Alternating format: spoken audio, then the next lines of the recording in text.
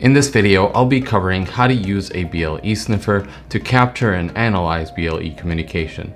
And specifically, today we'll be focused on advertising packets. Hey guys, Mohammad here from NovelBits, and on this channel I help developers and engineers learn about Bluetooth Low Energy and how to develop for this technology. So what is a BLE Sniffer?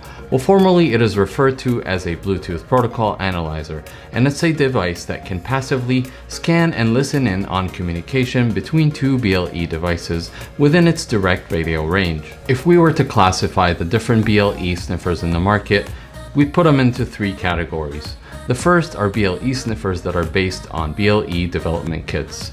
So a vendor would provide a special firmware that would run on one of their development kits in order to sniff the BLE communication going over the air. Usually this special firmware that the vendor provides to run on their development kit in order to operate as a BLE sniffer is closed source, and they do not give you access to their source code. So they just provide a binary that you can run on the development kit. Also, most commonly, these BLE sniffers that are based on development kits are usually a single radio, so they can only tune into one radio channel at a time. This means that it can be hard and sometimes difficult to track devices and scan all the advertisement channels and be able to follow a connection very effectively. The pricing for these kinds of BLE sniffers can range from the cost of a development kit such as $30 up to maybe $100 or so, and some more specialized such as the Overtooth one. Second are high-end commercial solutions that are targeted more at customers that are highly invested in BLE. These BLE sniffers are software-defined radio-based, meaning that they can capture the full Bluetooth spectrum. So that means that they can capture multiple advertisements coming in at the same time, as well as capture connections across multiple devices. The pricing for these types of BLE sniffers can range significantly. Some of them at the low end can cost about $8,000, and they can go all the way up to maybe $70,000 or $80,000, depending on the configuration and the features enabled by the vendor. For example, some of these will be able to capture Bluetooth Classic at the same time, as well as Wi-Fi and 802.15.4 traffic. Examples of these sniffers include ones from Elysis or Teledyne LaCroix, formerly known as Frontline, as well as some new ones in the market, such as the Panelizer from Spanalytics. The third type of BLE sniffers are not as common anymore, but some of them used to utilize 3 or 4 independent BLE chipsets in order to be able to track the 3 primary advertisement channels, as well as maybe follow one connection in addition to that. The majority of BLE sniffers operate in a way that would require them to be connected to a computer. On the computer side, the vendor would provide an application that would be the interface to the BLE sniffer in order to control it, as well as visualize and capture the data that is captured by the sniffer to display it to the user in a user-friendly way. In the case of the development kit-based BLE sniffers, those usually utilize Wireshark instead of the vendor having to develop their own Windows or PC application to interface with the BLE sniffer. There are a couple of main benefits to using a BLE sniffer, and the first one is obvious, and it's to be able to debug communication between two BLE devices to find out what kind of issues is going on. The other benefit to using a BLE sniffer, and is really the topic of this video, is to be able to get an in-depth understanding of how BLE works and take a look at the packets even down to the byte and bit format. So today I'll be using a sniffer from Elysis called the Elysis Tracker.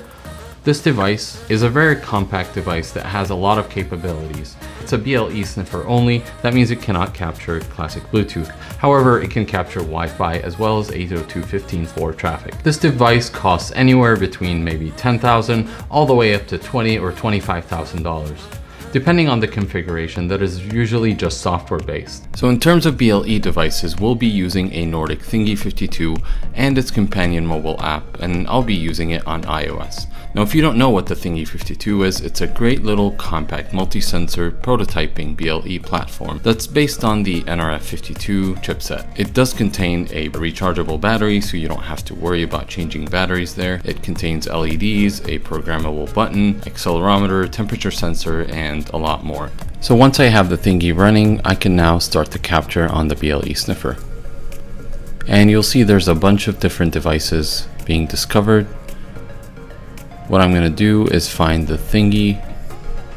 I just need to involve thingy, and that will filter out everything else. So now that we have the advertisements from the thingy showing in this capture, we can expand and we'll see a bunch of different advertisement packets. So I'm going to stop the capture so we can look at the details of the packets. So let's pick this packet, for example, or this is actually a sequence of packets. And if we look at this sequence of packets, we'll see on the right side here in the details pane, you'll see a lot of information. There's the link layer information and the link layer packet itself. The link layer information is metadata or properties of the packet that's being captured. In this case, we can see that the RF channel index is 37. As you know, BLE 37, 38, and 39 are the channels that are being used for primary advertisement channels. We can also see the PHY that's being used, LE1 mega PHY, and that's the most common used by devices. The access address, which is a fixed address. We have the initial seed for the CRC and the physical channel, and that's the advertisement. And if we look at the link layer packet, this is the PDU and the payload included in the advertisement packet. We can see here the header and then the advertisement data itself. If we refer back to the spec, and I have here the Core 5.3 spec, we can go to page 219. And this is what the packet format for the LE uncoded PHYs looks like. This is the general packet information. If we want to dig in and look at the specific advertisement channel packets, we can go to page 2672, I believe. And in this case, this is the packet format for the LE uncoded PHYs. And let's look for the advertisement channel packets. And here in section 2.3, the advertising physical channel PDU. We have a header and then a payload. And these are the fields within the header. So we can see the PDU type, which is in this case is the advertisement type. RFU is reserved for future use. There's a channel selection algorithm bit, the transmitter address, and a receive address, and these are whether it's random or static. And then we have the length of the payload that comes after that. So if we go back to the sniffer capture, we can see the PDU type in this case is the advertisement indication, which is the most common advertising packet that allows connections from other devices and allows scanning, which we'll talk about in a little bit. The channel selection algorithm is number 1, which corresponds to a bit set to 0, and that is the legacy algorithm. The TX address is random, and the payload length we have is 35 bytes. Now, one important thing here in the sniffer is that we can actually look at the raw data. So if we look at the header, we can look at the raw data here, and you can actually configure it to show hex or character or decimal in the left area and the right area separately. I have it configured to show the hexadecimal values here and the binary and the bit values on the right side. So in this case, the header is 4023. And if we go back to the spec, we can see that the header starts from, in this packet format, starts from the least significant byte and goes all the way up to the most significant byte. So we'll start with the least significant byte, and we know that the PDU type is there. This is here. So the least significant 4 bits in this packet in the header correspond to the PDU type, and in the case of advertising indication, this is set to 0000.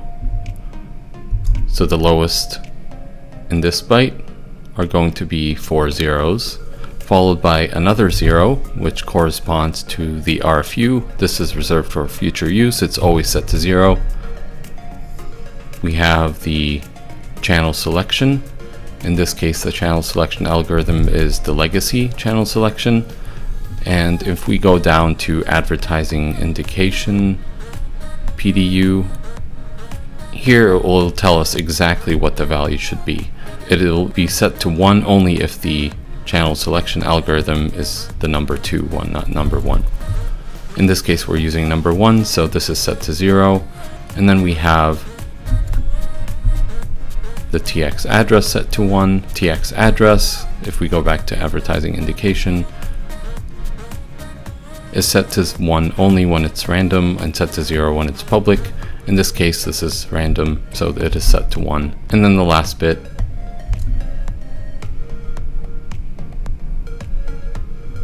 is the RX address, which is not used in this case. And so it is set to 0.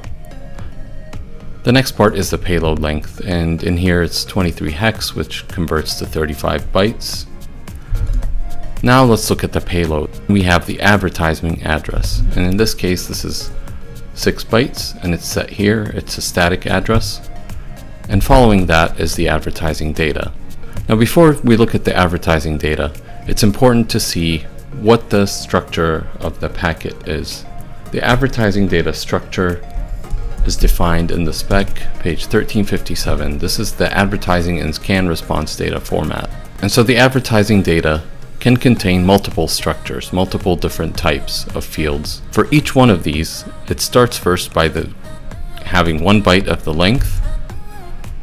In this case, we have flags, we have service UUIDs, and we have local names. So we have 3 different types included in the advertisement packet. For each one, we have a length, 1 byte, and this tells you the length of the data that follows it. The data contains 1 byte of advertisement type, and then it also contains the data after that. Now once you look at these, you can see there's flags, service UUIDs, and local name. Those are not actually defined in the spec, but you have to refer to something called the supplement to the Bluetooth core specification document. And in this you'll find the different data types, definitions, and their formats. So if we go back and if we go to look at flags, we'll see these are the different flags that can be set. In this case, we have LE general discoverable mode set.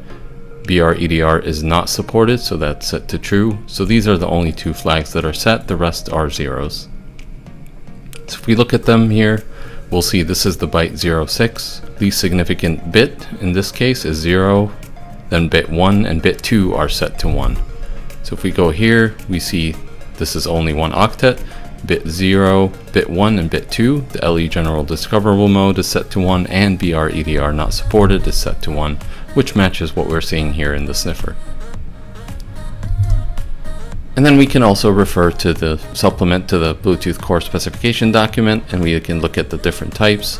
We have service UUIDs. It can include 16-bit, 32-bit, or global 128-bit.